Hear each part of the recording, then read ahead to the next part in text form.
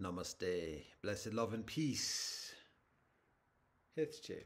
This is a 1-hour walkthrough of the Digha Nikâya, the long discourses of the Buddha. Volume 3. Número 3. 3.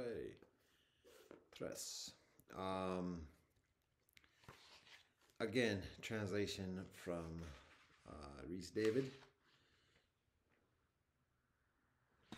Polytext Society.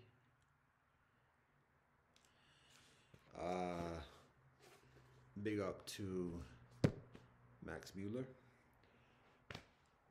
One consideration is that in the first volume we see the discourses that others have with the Buddha. Teachers of other schools, Brahmins, challengers, critics, students of his own, of the Buddha's own. And so that's much of the first volume. And again, much of it is the Buddha refers to the basic teachings that the Buddha provides that are articulated within the first and the second sutta. In the second volume, there is the description of preceding Buddhas. There's the description of the Buddha's attainment of Nibbana, the 6 chapters of that sutta. There are a number of conversations with angels, and then there are also some conversations that others have with the students of the Buddha. And in this I'm advised to stop the back situation, but we're going to continue because we're dealing with light at the moment.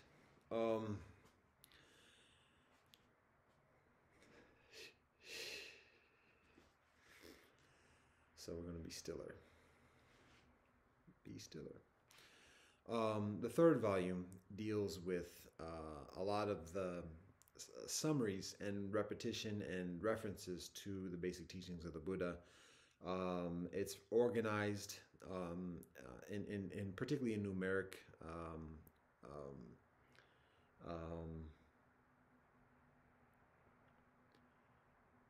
mnemonics, a way of remembering the teachings, and it gets into further detail.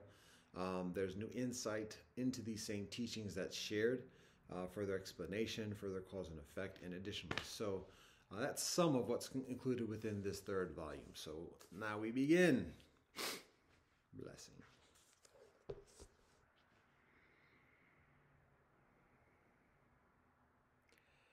Bismillah ar-Rahman ar-Rahim. Allahu Akbar. Dao ke dao fe chang dao min ke min fe chang min ja Rastafari. Deus nos de quies in cella santa vecito nomen tuum. Vahegu salam. Baruch ata Elohim Eloheinu melech haolam asher kazanu b'mitzvotav v'tzivono l'asok b'divrei Torah. Amen. Kyrie eleison, sevomastu savajikatahe, sabe sata bhavantu sukhitata. Vagabiyam. Aquaba upendo na amani fikiri na salami chinta dam per me lebo for me woman jaga ubuntu shubono fikitka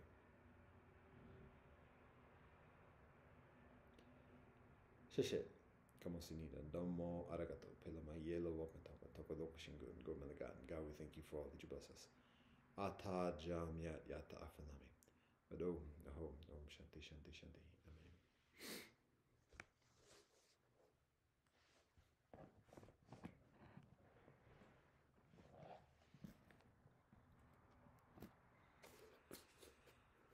So, this volume 3, includes the suttas numbered 24 a 34, if I recall correctly.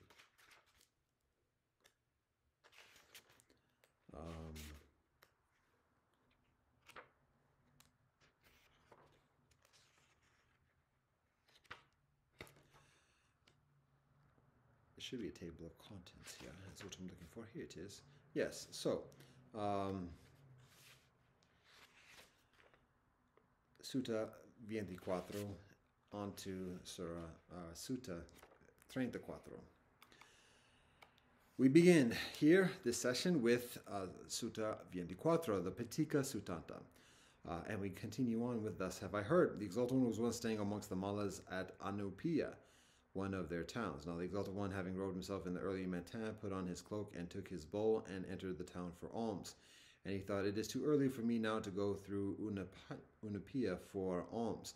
I might go to the pleasurance where Bhagava the Wanderer dwells and call upon Bhagava. So the Exalted One went to the pleasurance and to the place where Bhagava the Wanderer was.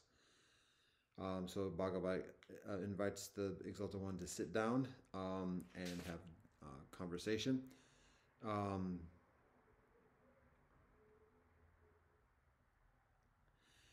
Bhagava makes reference to Sunakata, another ascetic who leaves the Buddha Sangha. And so Bhagava asks why that is.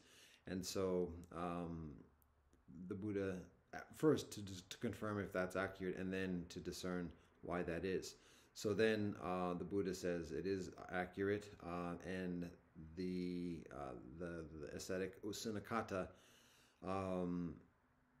told the Buddha this, and the Buddha said, well, I never told you to be my disciple to begin with. And so then after that, Sunakata undauntingly says, well, the Buddha didn't provide the Sunakata with any mystic wonders. And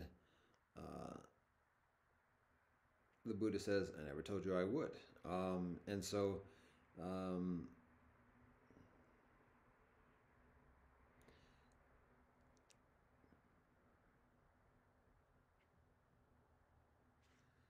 basically the response of the Buddha here is in chapter 4. Why now, Sunakata, have I ever said to you, come take me as your teacher, Sunakata, and I will work for you mystic wonders surpassing the power of ordinary men? You have not, sir. Or have you ever said to me, sir, I would fain take the Exalted One as my teacher, for he will work for me mystic wonders beyond the powers of ordinary men? I have not, sir. But if I said not the one and you said not the other, what are you and what am I, foolish man, that you talk of giving up? What think you, Sunakata, whether mystic wonders beyond the power of ordinary man are wrought, or whether they are not? Is the object for which I teach the Dharma this, that it leads to the thorough destruction of ill for the doer thereof? Whether, sir, they are so wrought or not, that is indeed the object for which the Dharma is taught by the Exalted One. If then, Sunakata, it matters not to that object whether mystic wonders are wrought or not, of what utilization to you would be the working of them? See, foolish one, in how much the fault here is your own. And then Sunakata describes the Buddha not providing an explanation at the beginning of things. And the Buddha says again, that has little to do with the methodology for attaining enlightenment. So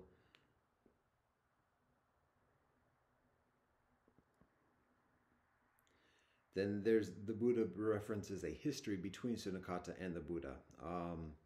And describing how Sunakata used to say a lot of things in honor of the Buddha. And then Sunakata started following somebody else, and the Buddha described how the futility of the practice of the other person that Sunakata championed, and it eventually comes to pass. It's a naked ascetic, and all those things that Sunakata is impressed with from the naked ascetic. The Buddha says all that means little. Here's how you can expect that process to conclude, and it concludes in that way. And so Sunakata is further dismayed.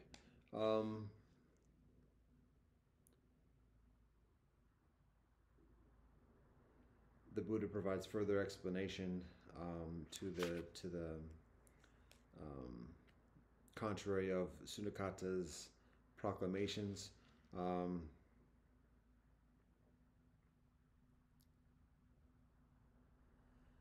And there's this interesting narrative. So in this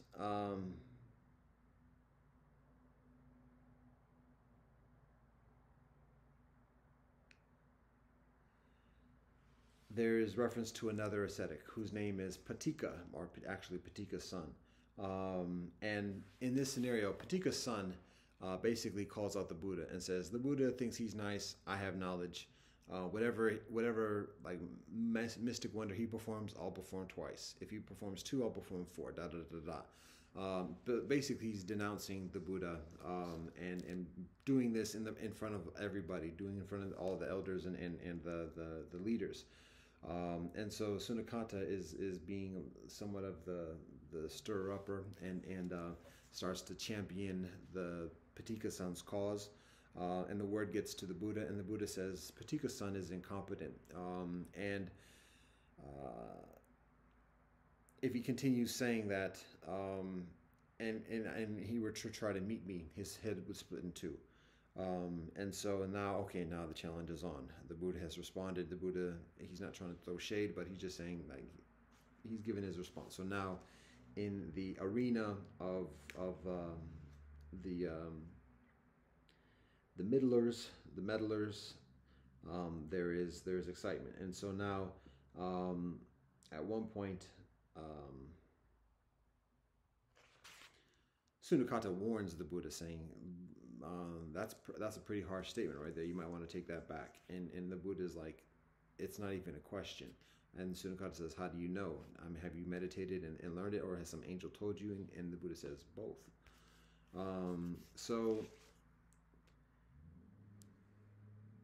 So then what happens is that one day the Buddha decides to go into the place where Patika-san usually goes. And at that time, Patika's-san is located elsewhere. He gets word of it. Somebody tells him, and he's frozen. He can't move.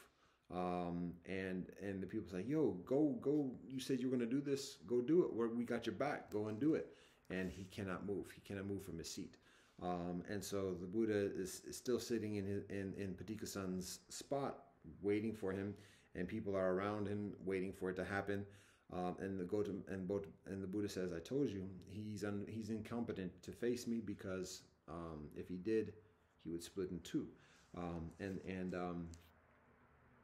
So then additional people go to tell that guy, tell Patika-san, "Yo, we got your back. We got your back. You said all this. You're talking that. Come on, we got your back. Go and handle your business." He doesn't move. It basically says,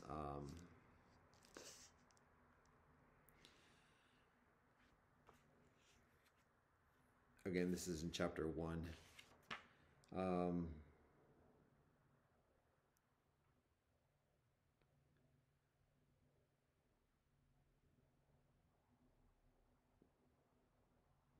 "Very well," said that man, consenting, and he went to the Tinduka Pollards, the Wanderer's Park, found Patika-san, and gave him the message. When this was told him, Bhagavad, the naked ascetic, Patika-san, saying, "I am coming, friend, I am coming," writhed about then and there, and was unable to rise from his seat. This is verse 21. Then said the man to him, "How now, friend Patika-san? Are your hams stuck to your seat, or is your seat stuck to your hams? You say, 'I am coming, friend, I am coming,' yet you writhe about and are not able to rise from your seat." And though this was said to him, Patika-san repeated, "I am coming, friend, I am coming," but only writhed about, unable to rise. Now when the man recognized Patika-san's discomfiture, hearing his words and seeing his incapacity, he went to the assembly and told them, saying, "The naked ascetic Patika-san seems discomfited. He says, 'I am coming, friend, I am coming,' but he only writhes about as he sits and is unable to get up." At these words, Bhagava, I said to the assembly, "Incompetent, friends, is the naked ascetic Patika-san to meet me face to face, if he withdraw not those words, if he put not away that idea, if he renounce not that opinion. If he thinks that holding to those words, to that idea, maintaining that opinion, he would come to meet the Samana Gautama, his head would split asunder." And that's the conclusion of chapter 1. Chapter 2 begins again with one of the further leaders from the assembly going to talk with Patika-san. Same situation. And another one leaves and to talk with Patika-san. Same situation. And this person, whose name is Jalila, won't give slack to Patika-san. He refers Patika-san to a jackal. And this is the narration from verse 5, chapter 2, of Patika Suttas. Now, when Jalila Wooden Bowl's pupil recognized the ascetic's discomfiture, he spake to him thus: "Long ago, friend Patika-san, this idea occurred to the lion, king of the beasts. What if I were to make my lair near a certain jungle, so that in the evening I could issue from my lair and stretch myself and survey the landscape, and thrice roar a lion's roar, and go forth towards the cattle pastures? I could slay the pick of the herd of beasts, feast on a continual diet of tender flesh, and get me back to that same lair. Then the lion friend chose his lair and did according to his desire. Now, friend Patika-san, there was an old jackal who had continually thriven on the remains of that lion's food, and was stout and strong, and it occurred to him, who am I and who is lion, king of the beasts? What if I were to choose my lair near a certain jungle, so that in the evening I could issue from my lair and stretch myself and survey the landscape and thrice roar a lion's roar and go forth towards the cattle pastures? I could slay the pick of the herds of beasts, feast on a continual diet of tender flesh, and get me back to that same lair. Now, friend, that old jackal chose his lair and did according to his desire. And coming forth in the evening and stretching himself and surveying the landscape, he thought, thrice will I roar a lion's roar, and thereat he roared a jackal's howl, a vulpine howl. Would you compare a vile jackal's howl with a lion's roar? Even so, you, friend Patika-san, living amongst the exploits of the welfare, feeding on food left over after the welfare has been served. Fancy you can reach up to those who are Tathagatas, Arhats, Buddha Supreme. Why, what have wretched Patika-sons in common with Tathagatas, Arhats, Buddha Supreme? So even then after that, still cannot move. Then Jalila goes even further in detail about that metaphor, about that parable, and still cannot move.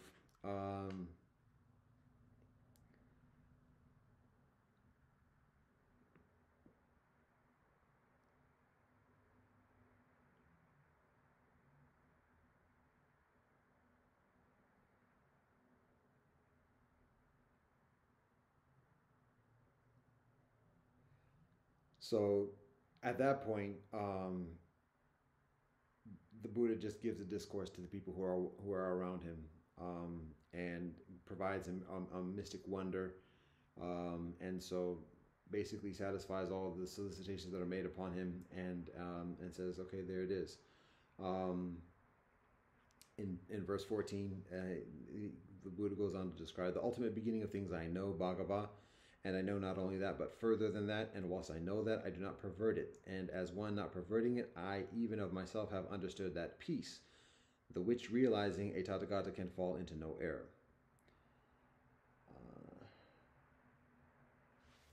So the Buddha goes on to describe previous challenges and descriptions concerning this knowledge, and proclamations about beginnings of things and further. There's a description of Brahma, and there's the consideration of Brahma being the Brahman that is described within the Bhagavad Gita and otherwise. Actually, Brahma is one of the elements, the celestial elements of the ultimate reality. Brahma and basically the three elements of creation, preservation, and destruction. But in the way that Brahma is described in the context of the Pali Canon, particularly here in the Digha Nikâya, it can be understood as in a similar way as a celestial portent of the ultimate reality. And so here, there's the proclamation of this being the ultimacy when there is an awareness of something that exists beyond what is being proclaimed. And the persona, the proclamations that are communicated from this persona, this celestial portent, are distinct from what is described within other teachings from Bhagavad Gita and otherwise. So it's appropriate to recognize it in that context. So that being said, there's a description between the conversation between the Buddha and this celestial portent.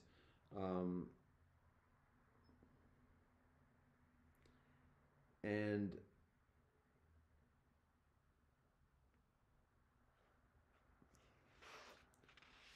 the Buddha basically describes the comparative insignificance of those proclamations about the beginning of things, and further that again it's the righteousness, it's the discipline that is paramount. And so even though there's a knowledge of these things, it's a matter of simply of abstaining from simply pandering or catering or responding to solicitations from others to have those discussions and have those explanations.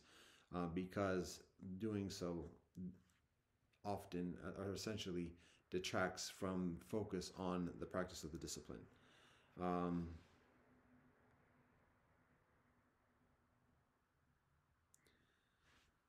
One way the Buddha describes this is towards the conclusion of the sutta. Um, Verse 21. Now I, Bhagava, being of such an opinion, certain recluses and Brahmins have falsely, emptily, mendaciously, and unfairly accused me, saying, Gotama the recluse is all wrong, and so are his bhikshus. He has said, whenever one has attained to the stage of deliverance entitled the beautiful, one then considers all things repulsive, as repulsive. But this, Bhagava, I have not said. What I do say is this. Whenever one attains to the stage of deliverance entitled the beautiful, one is then aware 'tis lovely.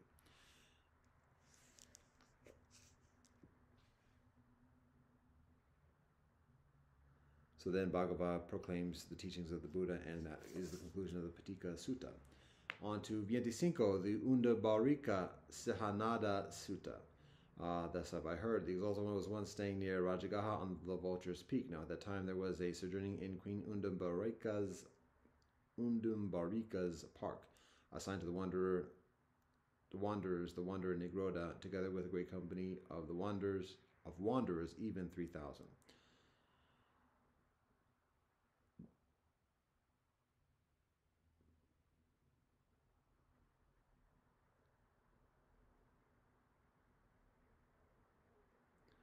So there is an initial conversation between Nigroda and Sandana, who is a householder. Nigroda is a wanderer, and Sandana is a householder. There's a lot of loud talk about insignificant things, and eventually the Buddha arrives, and there's solicitation for quiet, so the Buddha will join. The Buddha joins, and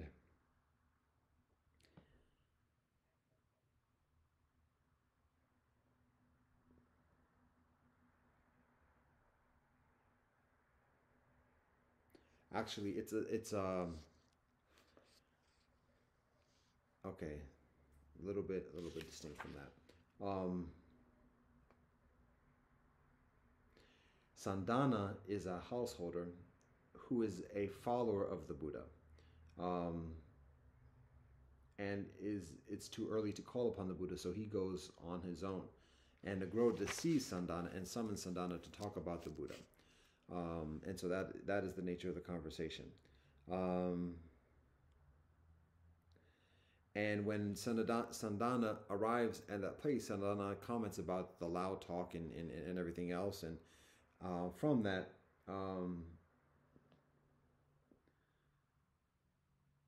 Nigroda takes offense. In verse 4, Sandana says, different is the way in which these reverend wanderers, holding views of their own, talk when they have met and are come together from the practice of the Exalted One. They talk with loud voices, with noise and clamor, carrying on childish talk of various kinds, to wit, ...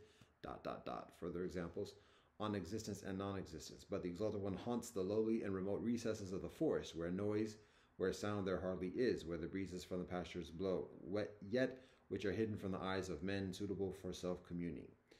And then it continues on with verse 5. And when Sandana had spoken, Nigroda to him made answer, Look you now, householder, know you with whom the Samana Gotama talks, with whom he holds conversation? By intercourse with whom does he attain to lucidity and wisdom? The Samana Gotama's insight is ruined by his habit of seclusion. He is not at home in conducting an assembly.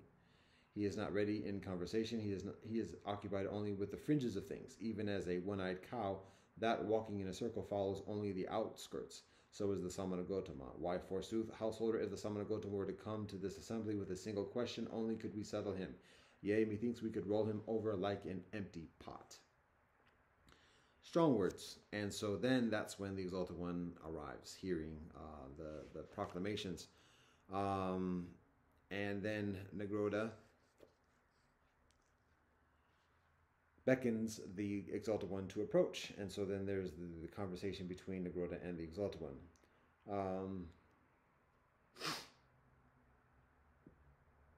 So the Nigroda asks the Buddha a question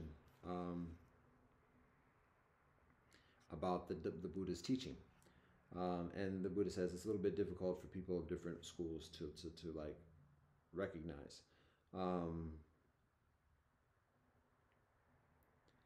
then the Buddha says, Nagoda, ask me a question about your doctrine, and life. And we'll talk about that. And so everybody's like, "Oh, that's awesome! He's going to talk about the other person's doctrine." So then Nagoda describes the practice of ascetics and all the different austerities that the Buddha considers comparatively insignificant. Um, all the different some examples include um, having loose habits, licking his hands, accepting nothing expressly brought, uh, not accepting anything from two eating together, nor from a pregnant woman, nor from a nursing more, nor from a woman in intercourse with a man, nor food collected in drought, nor from where a dog is, on and on and on and on about all these different details. And so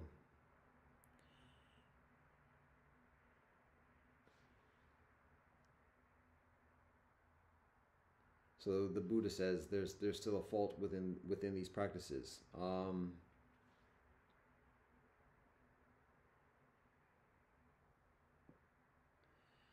There's one of the criticisms that the Buddha describes as self-complacency, that in doing those things a person might feel satisfied in terms of completing a spiritual discipline, and thus not worry about further things that are further significant.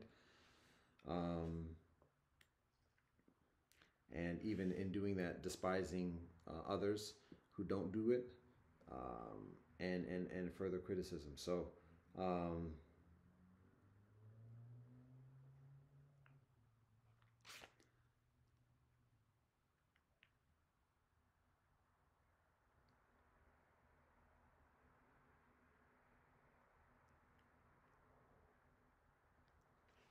So then, after naming a number of these criticisms, hypocrisy, jealousy, and things that come from those practices, the Buddha asks the Nigoda if that's accurate, and the Nigoda says, actually, yeah, that's right. Then the Buddha describes a practitioner who doesn't do those things.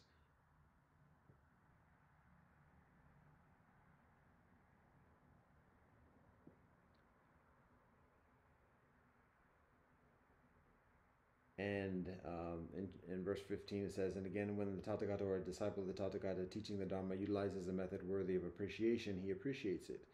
And he does not lose his temper or bear enmity. He does not become hypocritical and deceitful, envious and grudging, cunning and crafty, hard-hearted and vain. He does not entertain evil wishes or become captive to them. He does not entertain false opinions or become possessed of meta-empirical dogma, does not pervert experience, is not avaricious, and averse from enunciation. In not becoming infected by empiricism, not being avaricious, given to renunciation, to that degree does he become purified. What think you? To that degree does he become purified. What think you, Nigoda, that being so, does the austerity by these things become genuinely pure or not? Verily, Master, the austerity of these things becomes genuinely pure and not impure. It wins the topmost rank. It reaches the pith. And then the Buddha says, not yet. It goes further. So then the Buddha talks about self-restraint, the fourfold watch. Actually, and that's reference to the Panchasila, less the fifth ethic of intoxication, or concerning sobriety. Then there's reference to the five hindrances, the love for the four quarters of the world,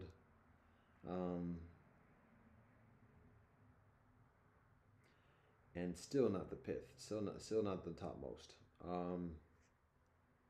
Then the Buddha describes the same path, same process of finding a lonely place, meditating, a little bit in a distinct sequence, because he already makes reference to having love for the four quarters of the world.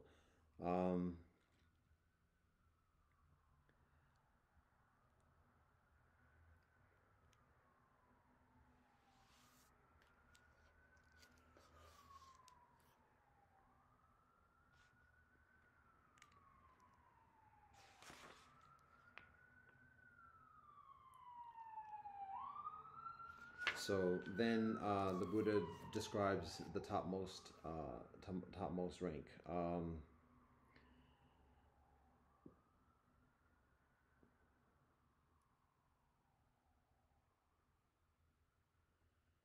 Basically, thus Nagoda does austerity win topmost rank and reach the pith. And so Nagoda, when you say to me, what master is this religion of the Exalted One, wherein he trains his disciples, and which those disciples so trained by the Exalted One as to win comfort, acknowledge to be their utmost support and the fundamental principle of righteousness, I say that it is matter of a higher and further excellent degree, wherein I train my disciples, so that they, so trained by me therein as to find comfort, acknowledge it to be their utmost support and the fundamental principle of righteous living.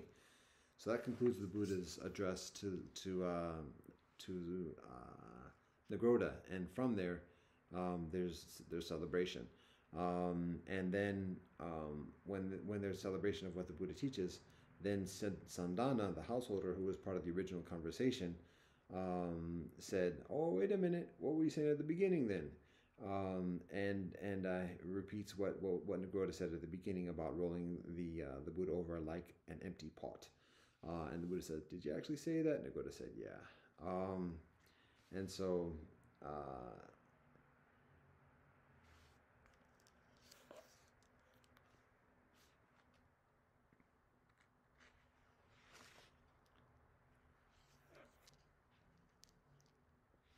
Nigoda apologizes, and the Buddha describes that in verse 22, but I, Nigoda, say to you this: let a man of intelligence come to me who is honest, candid, straightforward. I will instruct him. I will teach him the Dharma. If he practice according as he's taught, then to know himself and to actualize even here and now that supreme religion and goal for the sake of which clansmen go forth from the house of life into the homeless state will take him 7 years. Nay, Nigoda, let be the 7 years, if he practice according as he is taught. And then the Buddha says, 6 years, 5 years, 4 years, 3 years, 2 years, 1 year, 6 months, 5 months, 4 months, 3 months, 2 months, 1 month, half a month.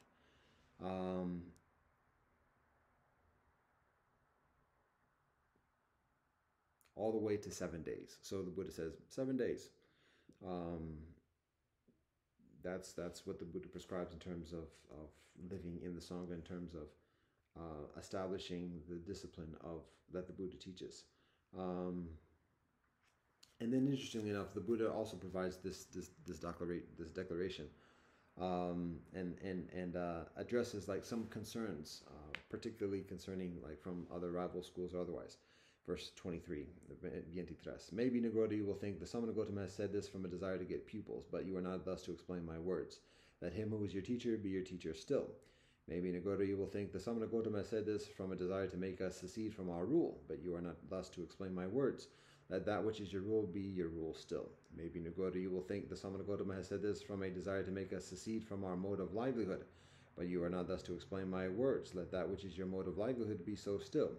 Maybe Nigoda, you will think the Samana Gautama has said this from a desire to confirm us as to such points of our doctrines as are wrong and reckoned as wrong by those in our community, but you are not thus to explain my words. Let those points in your doctrines which are wrong and reckoned as wrong by those in your community remain so still for you. Maybe Nigoda, you will think the Samana Gautama has said this from a desire to detach us from such points in our doctrines as are benevolent, reckoned as benevolent by those in our community, but you are not thus to explain my words. Let those points in your doctrines which are benevolent, reckoned to be benevolent by those in your community, remain so still. Wherefore, Nigoda, I speak thus neither because I wish to gain pupils, nor because I wish to secede. I wish seceding from rule, nor because I wish to cause. I speak thus neither because I wish to gain pupils, nor because I wish to cause seceding from rule, nor because I wish to cause seceding from mode of livelihood, nor because I wish to confirm you in bad doctrines, or to detach you from benevolent doctrines. But, O Nigoda, there are bad things not put away, corrupting, entailing birth, renewal, bringing suffering, resulting in ill, making for birth, decay, and death in the future. And it is for the putting away of these that I teach the Dharma, according to which, if ye do walk, the things that corrupt shall be put away, the things that make for purity shall grow and flourish, and ye shall attain to and abide in, each one for himself, even here and now, the understanding and the realization of full and abounding insight. So after that, it's described that the people still didn't get it. And it is described as Mara, the tempter, arrives and takes hold of those who are unready for what the Buddha shares. that's the conclusion of the Udimbarika Sahanada Sutta. And thus we begin the next sutta, which is numero 26, the Chakravati Sahanada Sutta. And it begins thus: Have I heard the Exalted One was once staying in the land of the Magadhis at Matula. Now there the Exalted One addressed the brethren, saying, Brethren, and they made answer, Master. The Exalted One spake thus: Live as islands unto yourselves, brethren, as refuges unto yourselves, taking no other as your refuge. Live with the Dhamma as your island, with the Dhamma as your refuge, taking no other as your refuge. But how, brethren, does a brother live as an island unto himself, as a refuge unto himself, taking no other as his refuge? How does he live with the Dhamma as his island, with the Dhamma as his refuge, taking no other refuge? Herein, brethren, a brother as to the body, as to the feelings, as to thought, as to ideas, continues so to look upon these that he remains ardent, self-possessed, and mindful, that he may overcome both the hankering and the dejection common in the world. Thus, brethren, does a brother live as an island unto himself, ... with the Dhamma as his ... refuge, taking no other as his refuge. It continues on. Keep to your own pastures, brethren, walk in the haunts where your fars roamed. If ye thus walk in them, the evil one will find no landing place, no basis of attack. It is precisely by the cultivation of benevolent qualities that this merit grows. So then the Buddha shares a story about a king named Strong-Tire. And here is the articulation of the seven treasures. It is the wheel, the elephant, the horse, the gem, the woman, the housefire, and the counselor. So again, this is the same. This is the narrative of the wheel and conquering the four quarters of the realm, similar as the preceding sutta. The difference of this one is that there's an intergenerational sequence here. So after each king experiences that same thing, going around to each quarter, saying the Panchasilas, all the kings of the other four quarters respond favorably, and then but the wheel begins to slip, and the information is that when the wheel begins to slip, that means that the days of this king are coming to a close. It's for him to become a renunciant at that point and hand over the reins to his son, and that's what he does. And so he teaches his son the precepts of righteousness, so that he can continue in that way.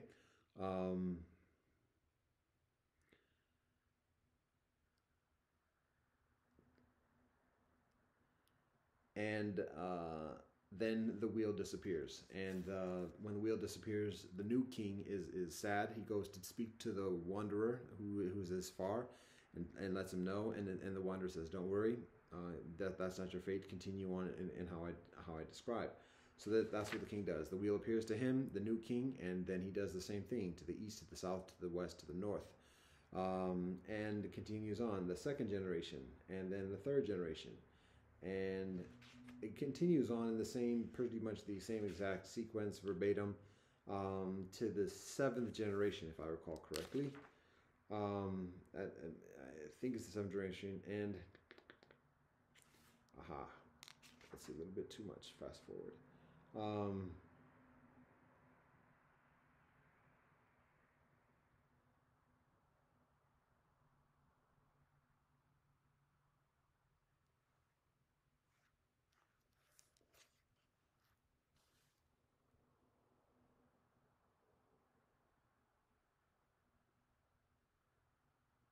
So,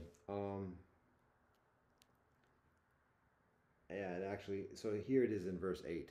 And again, there's a lot of abbreviation with the ... but it just says, a second king, brethren, also a wheel turning monarch, and a third, and a fourth, and a fifth, and a sixth, and a seventh king, a victorious war master, after many years, after many hundred years, after many thousand years, commanded a certain man. And so then after that seventh king, then a certain man went and told this to the new king. Then the king, the anointed Kshatriya, was grieved at the disappearance of the wheel and afflicted with grief. But he did not go to the hermit king. He did not go to his far to ask concerning the Aryan duty of a sovereign war master. By his own ideas, forsooth, he governed his people, and they, so governed differently from what they had been, did not prosper as they used to do under the former kings, who had carried out the Aryan duty of a sovereign king. So he's told about this, and he's unable to rectify the circumstances. He's not malevolent, but he's just ignorant. And then poverty emerges, and then when poverty emerges, somebody's caught stealing. When he's caught stealing, he's asked why he steals, and he says the thief says to live, and so the king says, well, here's money, you can go and live. So then people just started stealing, thinking that, oh, I'll just get money as a result. So then the king kills somebody, because he says, if everybody just steals and I just give money, so he actually executes somebody, and so now there's fear, and uh,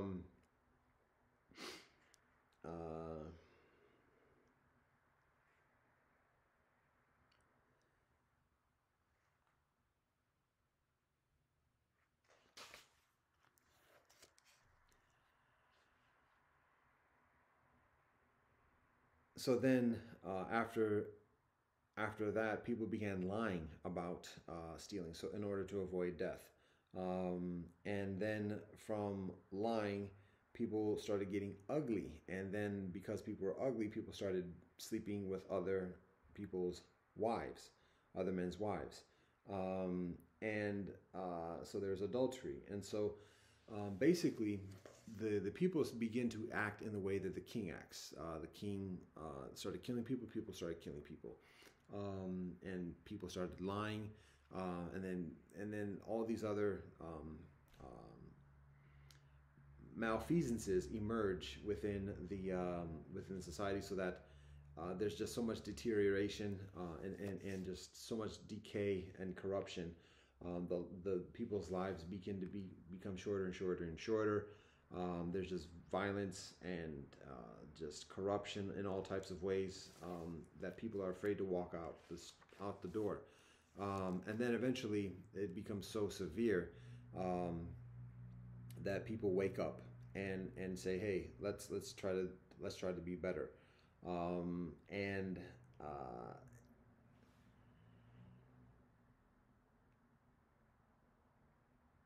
So here in verse 21 it says, among such humans, brethren, there will arise a sword period of 7 days, during which they will look on each other as wild beasts. Sharp swords will appear ready to their hands, and they, thinking this is a wild beast, will with their swords deprive each other of life. Then to some of those beings it will occur, let us not slay just anyone, nor let anyone slay us. Let us now therefore betake ourselves to dens of grass, or dens in the jungle, or holes in trees, or river fastnesses, or mountain clefts, and subsist on roots and fruits of the jungle. And they will do so for those 7 days. And at the end of those 7 days, coming forth from those dens and fastnesses and mountain clefts, they will embrace each other, and being of one accord, comforting one another, and saying, Hail, O living being, that thou livest still. O happy sight to find thee still alive. Then this, brethren, will occur to those beings now, only because we had gotten into evil ways have we had this heavy loss of kith and kin. Let us therefore now do benevolence. What can we do that is benevolent? Let us abstain from taking life. That is a benevolent thing that we may take up and do. And they will abstain from slaughter, and they will continue in this benevolent way. Because of their getting into this benevolent way, they will increase again, both as to their span of life and as to their comeliness. And to them thus increasing in life and comeliness, to them who have lived but 1 decade, there will be children who will live for 20 years. So then things get better and better and better. And when things get better and better and better, to the point where they were at the beginning, it is actually living in the way that that are the precepts that were described as the sovereign kingdom and the sovereign discipline to begin with.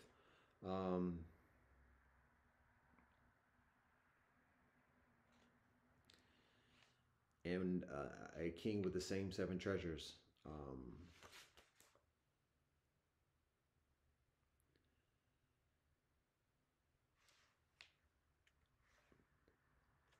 The Buddha then, and with verse 27, again goes and says again, live as islands unto yourselves, brethren, as refuges unto yourselves. Take no one other as your refuge. Live with the Dharma as your island, with the Dharma as your refuge. Take none other as your refuge.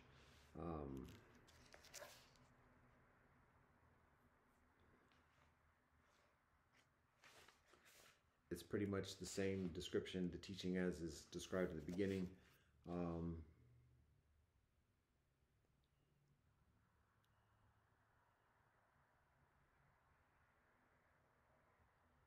So to conclude the teaching, the Buddha says, I consider no power, brethren, so hard to subdue as the power of Mara. But this merit, the merit of these four groups of ethical concepts, beginning at right conduct and culminating in arahatship, expands, brethren, by the taking up into oneself of that which is benevolent. And that's the conclusion of the sutta. And the next one is Sutta 27, the Aganya Sutta. It's referred to as the Book of Genesis.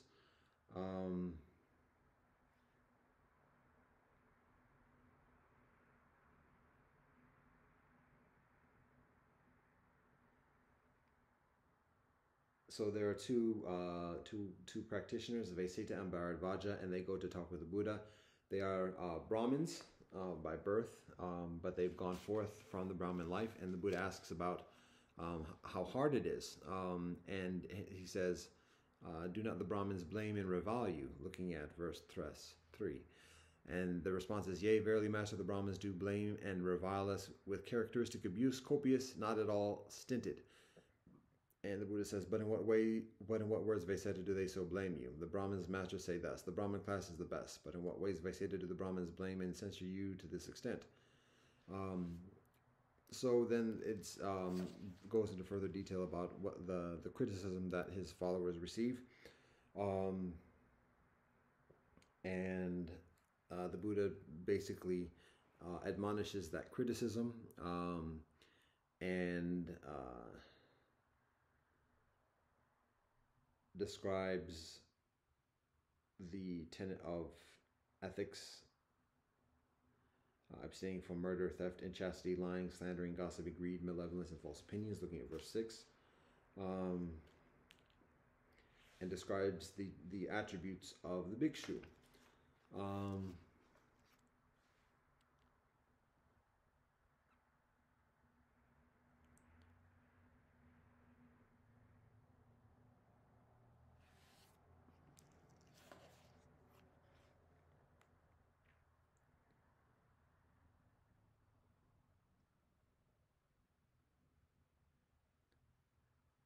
So the Buddha goes into some of the distinctions between the Kshatriyas, the Brahmins, and the experience of recognition amongst these, and how essentially the practitioner of the higher ethics and righteousness essentially receives further recognition. The Buddha then describes a narrative of origination, this being referred to as a book of Genesis, and describes how the angelic celestial beings become earthly beings by partaking of the materiality of the natural universe, and then from that become further and further earthly and less resplendent as celestial beings.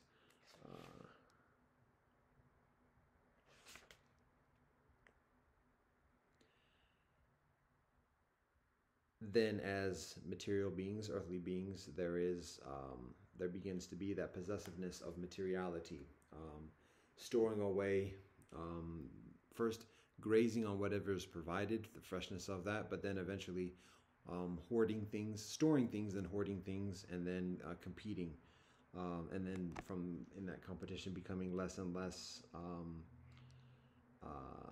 ethical, further corrupt, and that being where the the devolution, the de-evolution, dissolution of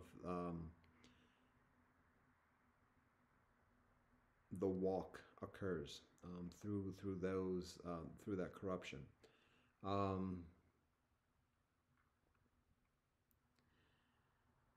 This is all described in a narrative of the beings who become increasingly earthly. And so again, there's a similar, as in the preceding sutta, there's a similar awakening and referring and returning back to an increasingly benevolent and harmonious way of life. And amidst that returning, there are those who can stand further austere disciplines than others, whether it's studies, whether it's meditation, and otherwise. And so The Buddha describes this as this distinction of the varnas, from the Brahmins to the Kshatriyas to the Vaisyas to the Shudras, based upon what each's capacity is to live in that level of austerity. Um,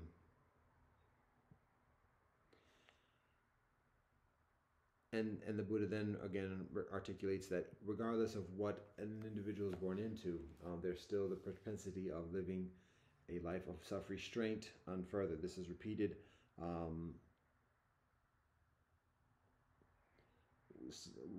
we can look at verse 30 again. Veseta akasaitra a Brahmin to a Vesa a Suda to, who is self-restrained in deed, word, and thought, and has followed after the practice of the seven principles, which are the wings of wisdom, attains to complete extinction of evil in this present life.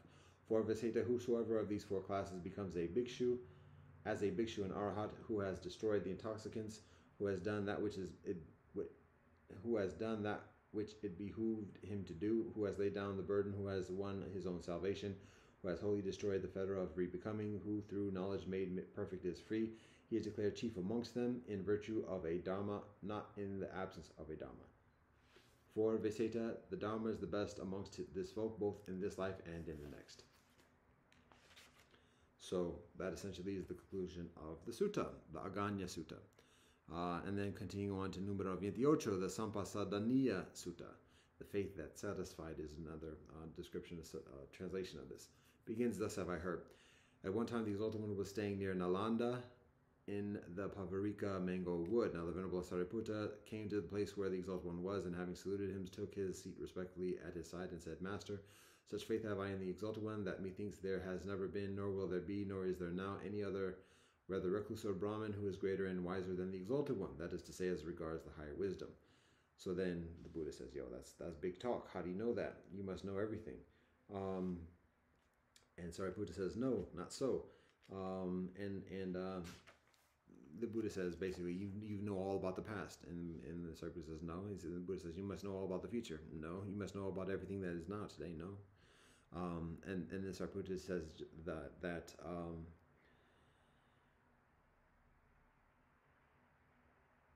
describes his knowledge about the practice of the Buddha, described as somebody who's guarding the border around a city, and having a wall, and going all around the wall, and knowing all the components of the wall, and knowing that there's nothing of any particular size that's able to go through that wall, and describing it as like a cat being able to get through the wall. That is how he describes his knowledge concerning the Buddha's teachings.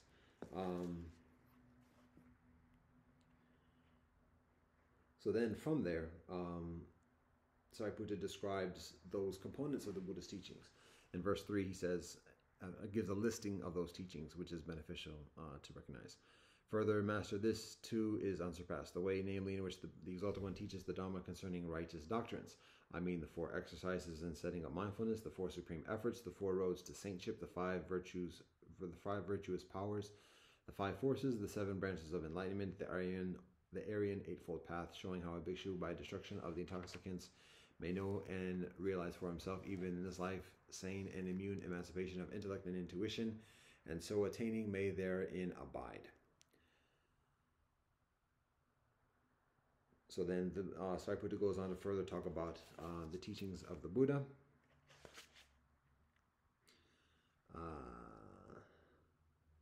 Goes into some of the details concerning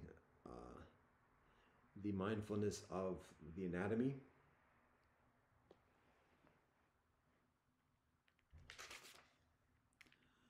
Going into the theological discussions the Buddha shares concerning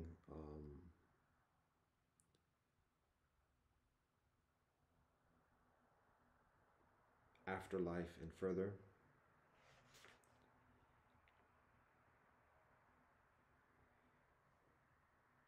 And again, further summary of some of the teachings that the Buddha provides within his previous discussions amidst the suttas.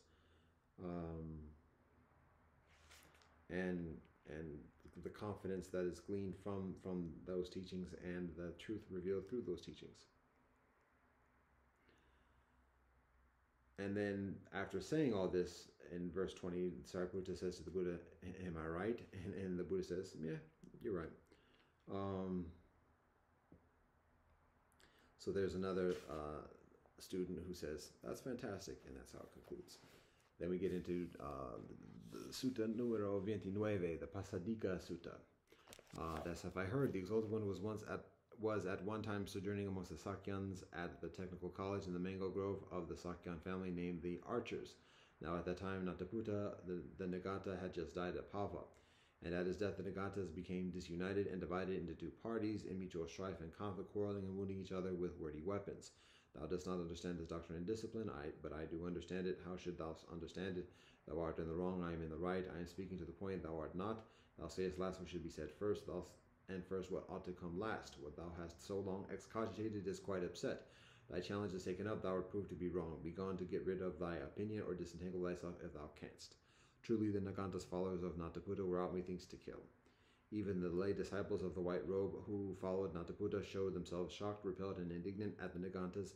So badly was their doctrine and discipline set forth and imparted, so ineffectual was it for guidance, so little conducive to peace, imparted as it had been by one who was not supremely enlightened, and now wrecked as it was of his support and without a protector.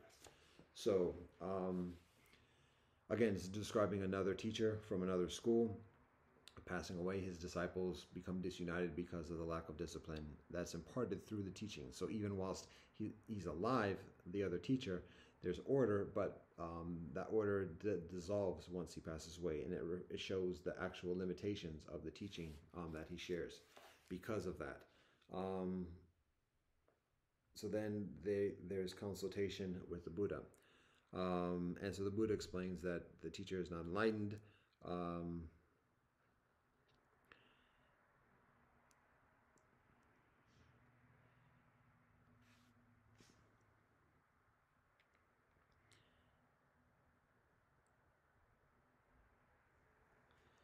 And again, it's similar to the teaching of the teachers that are worthy of blame, that are blameworthy. A teacher who has not won the discipline, and the disciple who does not practice. The teacher who has not won the discipline, and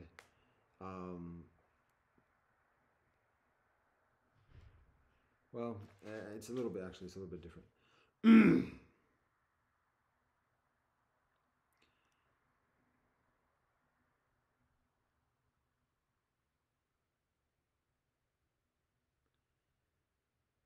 So there's a little bit of a different dynamic here, whereby it's still the scenario of a teacher who has not won the discipline, is not supremely enlightened, and there is a third party who is an advisor who's telling the student what to do, and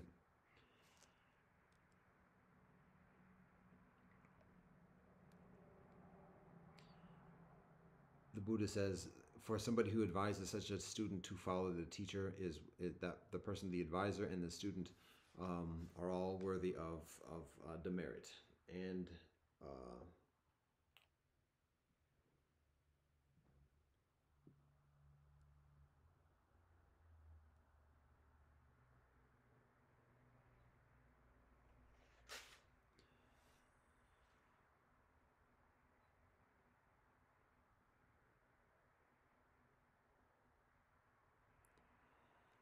so it's basically the same scenario, but it's an advisor who talks to the student, and the evaluation is who is right. But the effective point is that the emphasis of a teacher who is supremely enlightened, well set forth.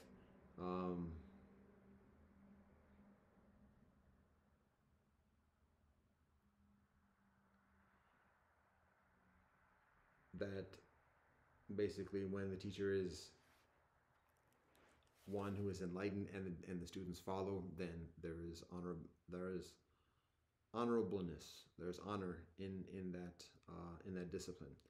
But then the Buddha says that even beyond that, there is one who is arahat, supremely enlightened, and it is when one has that type of enlightenment that even after passing from life, there is still a discipline that continues. Um, and there's a prescription that's very valuable that the Buddha provides here concerning the nature of a sangha, a spiritual community, what the components of that spiritual community are.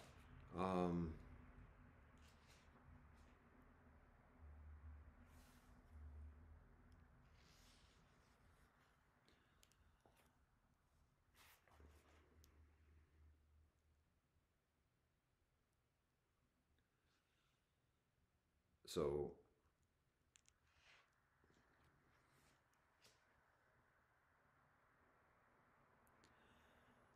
this is a description of it, looking at verse 14 through 15.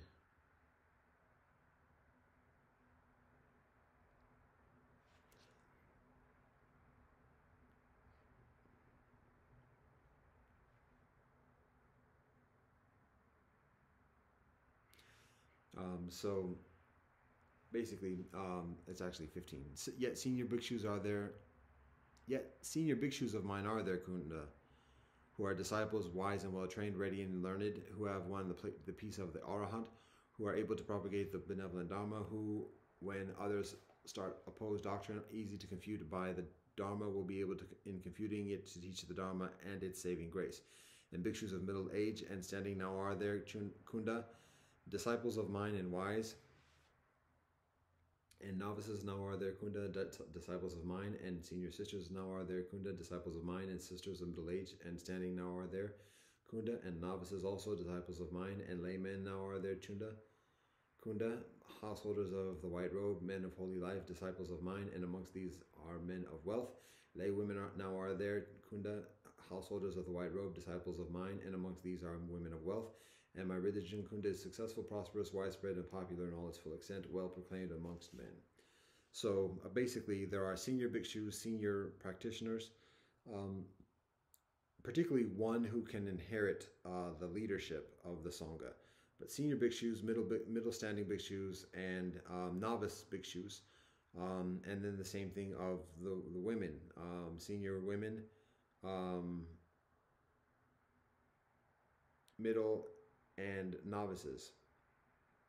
And then there are laymen, and then amongst the laymen there are affluent laymen who can provide material support, as well as lay women and affluent lay women. And then in addition to that, the aggregate of the sangha is prosperous. So there's well-being, there's comfort. So those are the characteristics of a proficient spiritual community.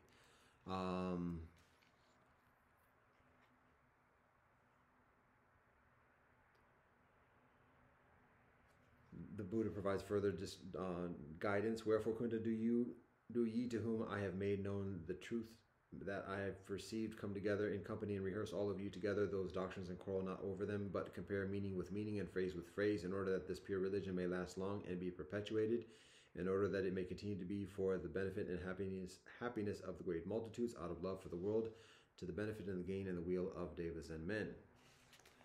So then there's a repetition again. That's verse 17, and 17 goes on to again state, specify the 4 onsets of mindfulness, the 4 supreme efforts, the 4 paths to efficacy, the 5 powers, the 5 forces, the 7 factors of enlightenment, and the Aryan Eightfold Path. That's the basic doctrine of the Buddha.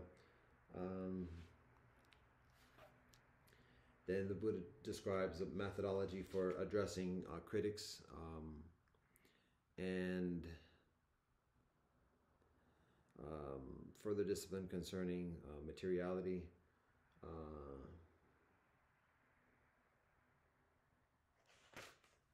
reference to the 4 jhanas,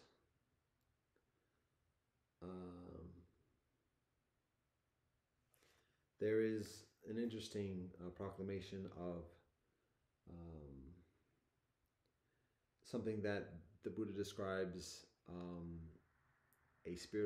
arahant being incapable of doing. And there are 9 things. He is incapable of deliberately depriving a living creature of life. He is incapable of taking what is not given so that it constitutes theft. He is incapable of sexual impurity. He is incapable of deliberately telling lies. He is incapable of laying up treasures for indulgence in worldly pleasure as he used to do in the life of the house. He is incapable of taking a wrong course through partiality. He is incapable of taking a wrong course through hate. He is incapable of taking a wrong course through stupidity. He is incapable of taking a wrong course through fear.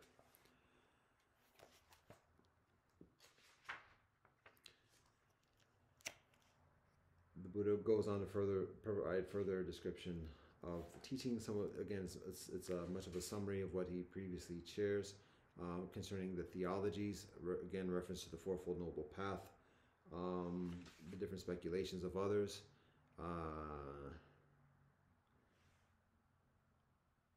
And that pretty much is the conclusion of the sutta. And that continues on to the Lakkhana Sutta, which is numero 30. And this is, again, titled The Marks of the Superman. There are the 32 marks. The distinction in this section is that it's emphasized, and this one actually, I think, has multiple chapters, if I recall correctly. Yeah. And so each of the marks, each of the 32 marks is listed specifically, and then there's further detail of each of the marks. And not only that, there's a connection, there's a relationship between each of the marks of the Superman and the preceding discipline that the being practices in a preceding life to achieve those marks in this life. So that actually, again, after each listing or each section that lists these in detail, there is poetry that basically summarizes each passage or each description. That's chapter 1. It continues with chapter 2, pretty much in the same way, and it has. I mean, it relates generally to the teachings of the Buddha in terms of the discipline. The actual marks, again, is somewhat contrary to what the Buddha talks about in terms of getting too much caught up in the aesthetic. But the Buddha is addressing what the conditions are at that moment, what the custom is, and particularly emphasis is on the righteous behavior that precipitates those things. And there's a certain amount of insight concerning the physiology of those marks and the actions, the righteous actions. So, but that's pretty much the gist of that sutta. Continue on to the next, numero 31, the Sigalovada Sutta, numero 31. Thus have I heard the Exalted One was once staying near Rajagaha in the bamboo wood at the squirrel's feeding ground. Now at this time young Sigala, a householder's son, rising betimes went forth from Rajagaha, and with wet hair and wet garments and clasped hands uplifted, paid honor to the several quarters of the earth and sky, to the east, southwest, and north, to the nadir and the zenith. So the Buddha observes this young brethren making these gestures, and provides the brethren with guidance about how to properly to meditate in the four directions of the earth, and again, there's a connection between this practice and the discipline, the virtues.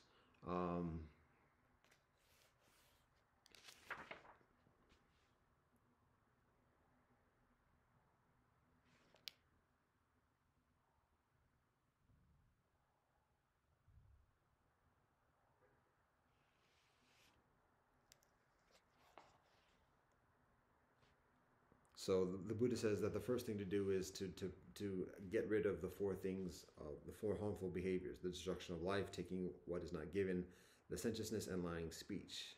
These are the four vices of conduct that he has to put away. That's looking at verse 3. Tres.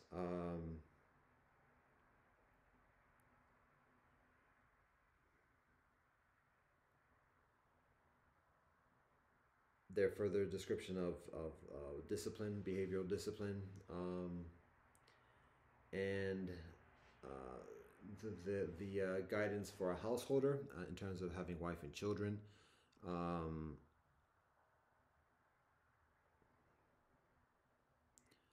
meditating on the well-being of the members of a household, and how to cultivate righteous behavior that is optimally beneficial for a household.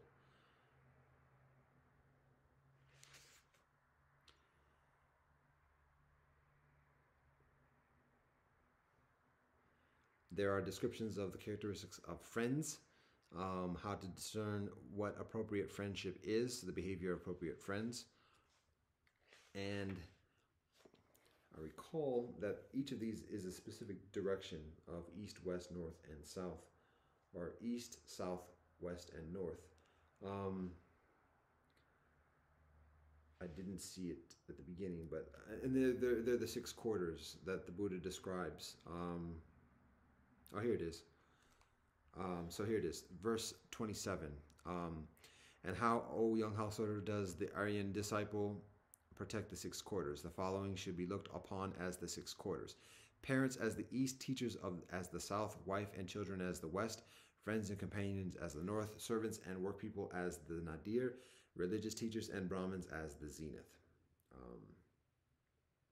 So there's a specific connection between that particular relationship, which is very similar to the Confucius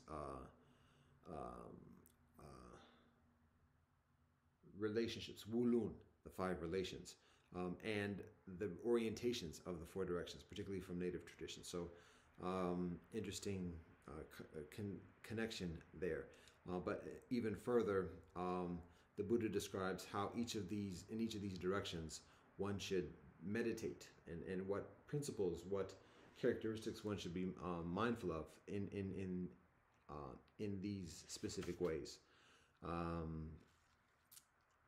So there are further details, and there's some prose, some poetry that provides repetition of these, and that's how the sutta concludes.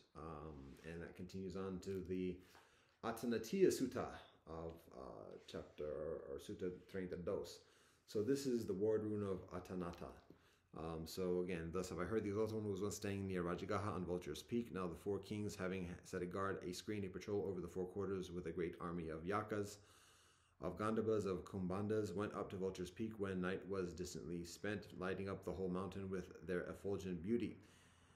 And there they saluted the Exalted One and sat down at one side. So then the leader of the tribe, or the leader of the contingent, addresses the Exalted One, and says that there are angels, beings that honor the Exalted One. They're ones that are envious and don't like, are hostile to the Exalted One. Why is that? And the Exalted One says,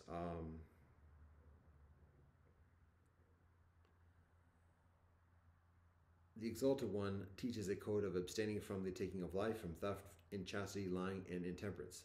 But for the most part, Master, fairies, Yakas particularly, do not abstain from any one of these things. To them, such a code is distasteful and disagreeable. So basically, the Buddha teaches a doctrine of righteousness. Many of these beings do not like that, and because of that, they are hostile towards the Buddha. So then the leader of the contingency, of the angels, tells the Buddha that his practitioners go into the quiet places in the forest, and these beings are right there.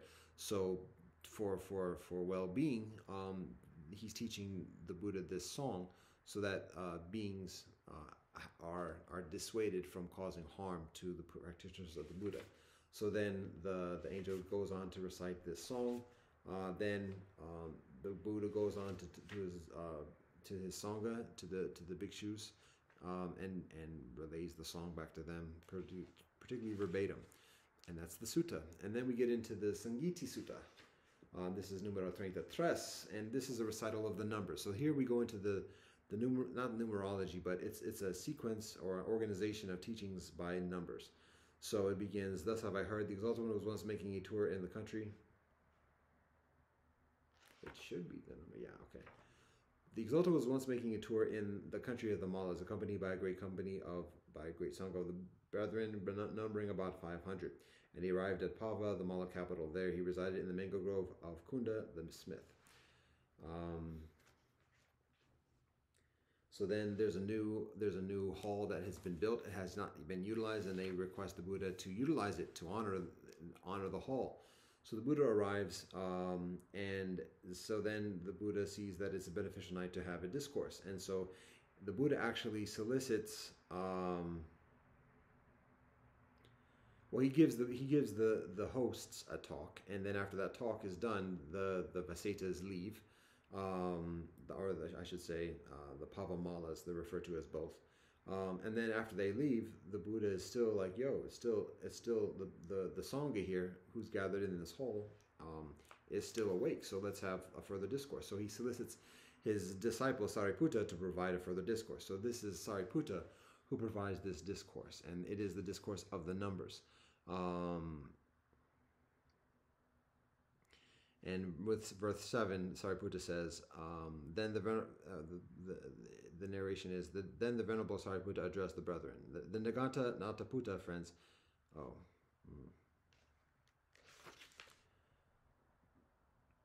So, continuing on, again in verse 7, it says, but to us, friends, the Dharma has been well set forth and imparted by the Exalted One. It is effectual for guidance, conducive to self-mastery, and is imparted by one perfectly enlightened. Herein there should be a chanting by all in concord, not a wrangling, that thus this holy life may persist and be long maintained. That may be for the well-being and the happiness of many folk, for compassion on the world, for the benefit, the welfare, the well-being, the happiness of devas and of men. So then Sariputta provides a recital about a number doctrine. So it begins by saying, what is the single doctrine? All beings persist through causes. All beings persist through conditions. This single doctrine, friends, has been perfectly set forth by the Exalted One, who knows, who sees. Hereon there should be a chanting in concord, not a wrangling, that thus this holy life may persist and be long maintained. It continues on. That's verse 8. And then the verse 9, Sariputta says, there are double doctrines, friends, which are perfectly set forth by the Exalted One, who knows, who sees. Hereon there should be a chanting in concord for the benefit of devas and men. There's some abbreviation in that articulation. And those doubles are mind and body, ignorance and craving for rebirth, false opinion as to rebirth and no rebirth, unconscientiousness and indiscretion, conscientiousness and discretion, contumacy and friendship with evil, suavity and friendship with benevolence, proficiency as to offenses and restoration from them, proficiency as to attainments and recovery from them, proficiency in elements and in understanding them, proficiency in the 12 spheres of sense and in the 12 factors of the causal formula, proficiency in assigning specific causes and in eliminating elements that are not causal in a specific effect. And it continues on with a further long list. Then in verse 10, it continues on with these numbers. There are, friends, triple doctrines perfectly set forth by the Exalted One, who knows, who sees. Hereon there should be a chanting in concord, even by all, not a wrangling, which are these. So then the triplets, 3 bad roots or conditions, greed, hate, dullness, 3 benevolent roots, disinterestedness or equanimity, love, and intelligence. 3 kinds of evil conduct, to it, in act, word, and thought.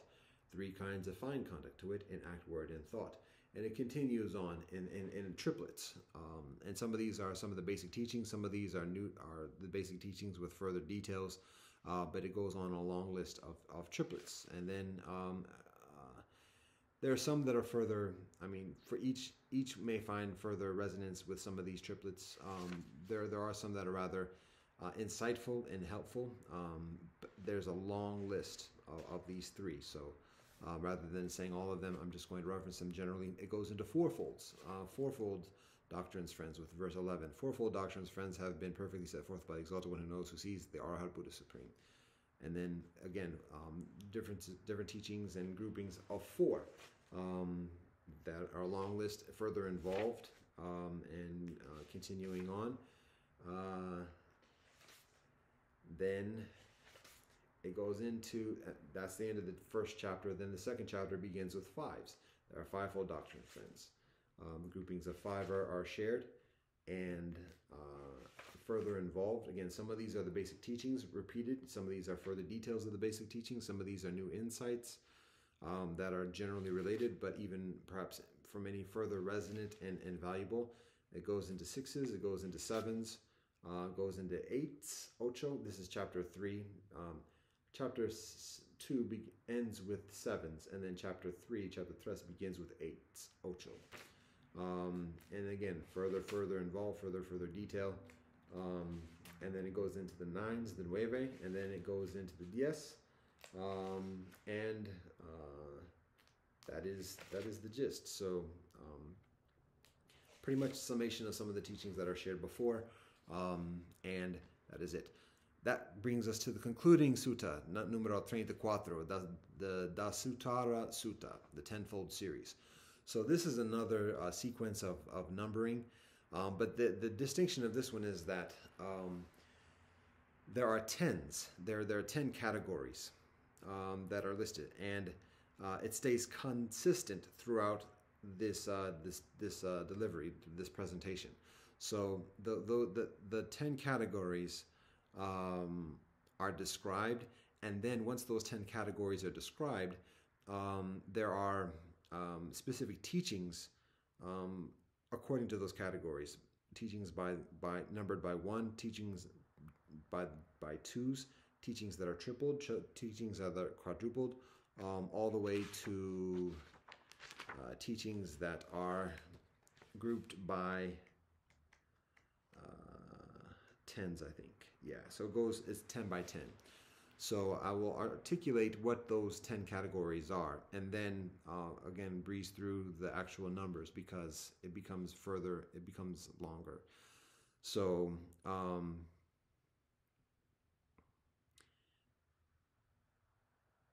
again, this is Sariputta who's addressing the brethren and providing this summary of the Buddhist teachings. And we begin with verse 2. There is one thing, friends, that helpeth much, one thing that is to be developed, one thing that is to be understood, one that is to be eliminated, one that belongs to disaster, one that leads to distinction, one that is hard to penetrate, one that is to be brought to pass, one that is to be thoroughly learnt, one that is to be realized. Which one thing helpeth much? Zeal in things that are benevolent. Which one thing is to be developed? Mindfulness with respect to the bodily factors accompanied by pleasurable feeling. Which one thing is to be understood? Contact as a condition of intoxicants, asavas, and of grasping. Which one thing is to be eliminated? The conceit, I am. Which one thing belongs to decline? Disorderly thinking. Which one thing leads to distinction? Orderly thinking. Which one thing is hard to penetrate? Immediacy of cessation in mental concentration. Which one thing is to be brought to pass? Sure and unshakable knowledge. Which one thing is to be thoroughly learnt? All beings are maintained by causes. Which one thing is to be realized? Sure and unshakable emancipation of mind. Now these 10 things are genuine, true, thus not otherwise, not different, perfectly comprehended by the Tathagata. So from that it goes on to saying there are two things, friends, that helpeth much, two that are to be developed, ... and then listing those couplets. So we can look at the nature of these categories and see some binary experience, but then also a progressing significance. Which one thing helpeth much? Which one thing is to be developed? Which one thing is to be understood? And then which one thing is to be eliminated? Which one thing belongs to decline? Which one thing leads to distinction? Which one thing is hard to penetrate? Which one thing is to be brought to pass? Which one thing is to be thoroughly learnt? Which one thing is to be realized? So I'm going to let those nuances speak for themselves, because that's the conclusion of the Digha Nikâya and Volume 3.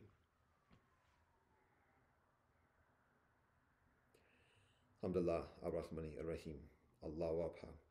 Dao ke dao fe chong dao min ke min fe chong min ja Rastafari. Deus nos de quies in cele sanctificato nomen tuum, vahegu sanam.